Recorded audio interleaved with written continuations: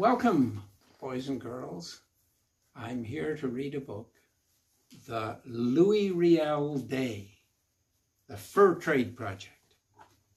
And it's written by Deborah Delarond.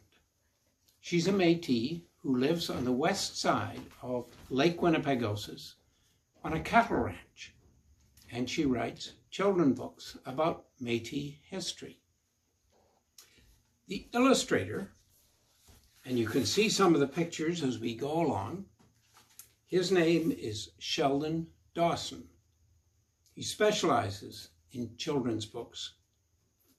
He's been nominated 3 times for the Best Illustrated Book of the Year Award in Manitoba, and his paintings have been exhibited in galleries all over Manitoba. And here we are, the beginning of the book, The Riel Day. And I'm going to try and show the pictures and read the poem to you. And I'll show you this picture to start with, the Fur Trade Project. A young boy went to school one day and was surprised to see his teacher had planned a project on the fur trade history. Who cares what happened long ago? I like daring quests and glory, said the boy. Teacher said, ask a parent to help you present this project as a story. What am I going to do? Mom works hard each day. Then he thought of Grandpa and he knew he'd be okay. They used search engine keywords, beaver pelts, and the fur trade. Strong demand for hats in Europe. Prime beaver. Highest prices paid. And they found out about the fur trade. And here's a picture of building a fort. Scottish, French, and English men built forts by river and lake. They work for fur trade companies with supply and demand at stake.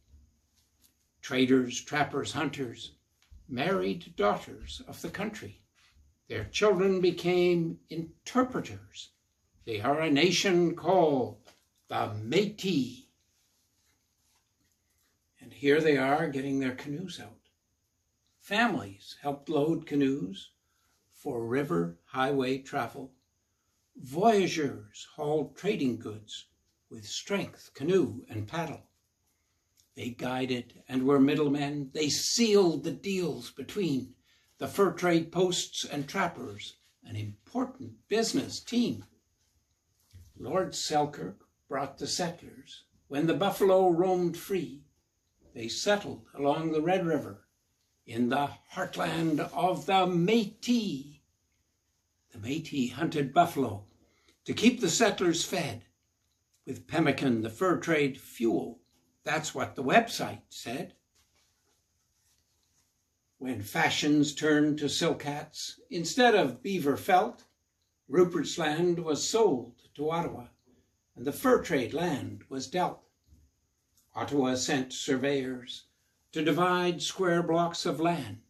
The Métis wrote to Ottawa, who owns these heartlands? The Métis wanted deeds to land that faced the river, but Ottawa ignored them. Their letters got no answer. This caused concern and anger, so Louis Riel was asked to start the Red River resistance and help Métis keep their land. When Louis's faithful followers were forced to fight again, they battled at Batoche, but lost to middlemen's men. Riel was called a traitor, a defender to the end. His deeds would live forever. In time, hearts would mend.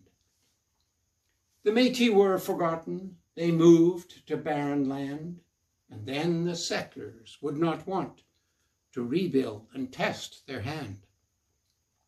In their time of solitude, 100 years would pass.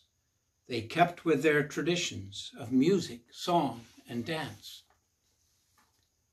To homeland homemade screeching fiddles, they jig in moccasined feet. Their anthem named Red River, the jig, stirs the heart a galloping beat. For the spirit can't be broken, a way of life remains. Families take the time to celebrate, despite their loss, no shame. Riel left a legacy with a list of rights he wrote, that all the customs be respected and laws be passed by vote. My teacher won't believe me when I read my story poem. Although you did the research, I'll do the rest at home. When the boy went back to school, he was the first to start, to stand and read his poem written from his heart. This was a hard assignment, he said. My grandpa did help me to write and explain our research so you'll understand and see that history is about people who should, by their belief, who didn't act for glory, knowing conflict ends in grief. I didn't think the past important, that brave deeds a hero make. I learned that history teaches us, don't repeat the same mistake. And so we celebrate a special day with spirits true and free. Hooray for Louis Riel Day, the fur trade and the Métis.